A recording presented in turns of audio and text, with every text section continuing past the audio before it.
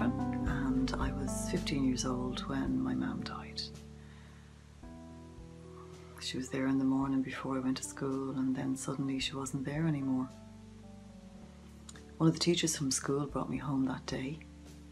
She didn't tell me anything other than my dad wanted me to go home. When we got to the house, it was full of people I didn't know, but there was no one there from my family.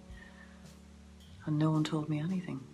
They just looked at me pitifully, as if I'd done something wrong. But they didn't tell me what was going on. I went to my bedroom and I was there for ages, and then one of my friends told me that my mum was gone to hospital, and that's all I knew. I suppose I was afraid to ask what was really happening. It was dark by the time Dad got home, and he told me that Mum had had an accident and she died. He told me not to worry, that everything would be okay, but it wasn't okay. My brother said Dad was tired and he needed to sleep, so I didn't ask any questions. The next day, I knew there was something wrong, that she didn't just die. I heard my aunt say something about, why did she have so many tablets? But it was ages afterwards before I was able to even say in my head the word suicide. But nobody really told me anything. I don't remember the funeral much. After it, I went back to a friend's house and we watched DVDs. We didn't talk about the funeral at all. My nan stayed in our house for a few weeks, but then she had to go home. I went back to school. I didn't like it at all. Everyone just kept looking at me, but nobody said anything. The teachers didn't say anything. Well, some of them did say they were sorry for what happened, but that's all, you know. I was just sad most of the time, but I tried not to show it.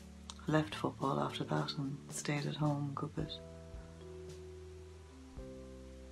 I thought it was all right after a while, you know, but everything was different. And no one ever told me what it should be like when you don't have your mum around. I mean, just even for the ordinary things. I got depressed and I didn't really talk about what was bothering me. I took a lot of antidepressants for a while. Maybe it was because the death was so sudden. I don't really know.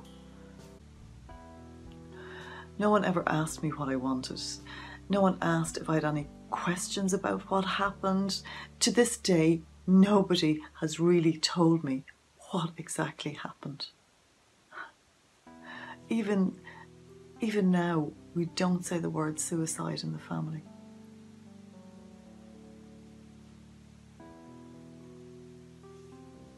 And even though she's dead, like, I still wanted to talk to her, but I was never sure if that was okay.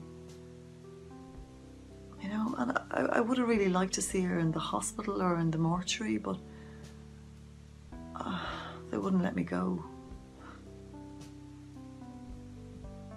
I have a few things belonging to her, you know, that kind of remind me of her and connect me to her. You know, the worst thing is that nobody talks about it.